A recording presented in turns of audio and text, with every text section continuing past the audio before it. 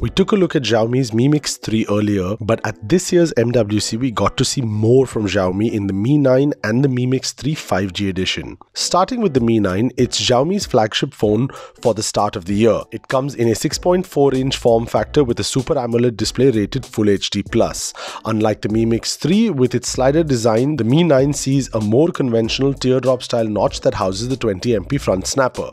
But an upgrade is the in-screen fingerprint scanner that is becoming more and more popular. On the front, the display is protected by Gorilla Glass 6, whereas the entire glass back is protected by Gorilla Glass 5. The phone feels very premium in the hand, but its unique aspect is the back. A transparent finish on it looks incredible, and I would love to see more phone manufacturers start to do this, even though it might not be real internals. Speaking of the back, we've got a triple lens camera setup with a 48 megapixel wide, 16 megapixel ultra wide, and a 12 megapixel telephoto lens with 2x optical zoom. The trio seems promising on paper, and hopefully we'll get a chance to use the phone in the future to make a more accurate judgment. While the phone doesn't feature things like dual stereo speakers or IP water and dust resistance that we associate with highest end flagships, its internals are definitely high end. The Snapdragon 855 octa-core CPU clocked at 2.8 GHz and the Adreno 640 GPU is on board. It runs MIUI 10, the same as the Mi Mix 3 on top of Android 9.0 Pie. The thin 7.6mm form factor does make sacrifices with a 3300 mAh battery,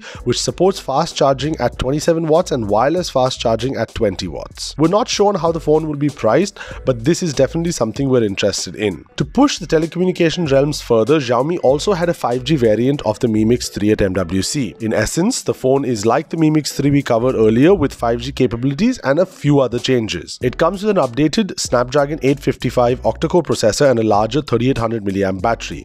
The overall thickness of the phone also increases to 9.4mm, but there is no change to the 6.39-inch Super AMOLED display nor the dual 12 megapixel camera configuration at the back and the 24 and 2 selfie cameras which can be accessed via slider. The design of the phone is identical to the Mi Mix 3, complete with a ceramic back. With 5G gaining popularity, it is nice to see companies adapting for the future to deliver faster experiences. I'm sure we will see more from Xiaomi, and we can't wait to test out the 5G speeds once they are deployed in the UAE. So that was a quick look at what Xiaomi brought to MWC. Don't forget to subscribe for more video content, and I'll see you in the next one.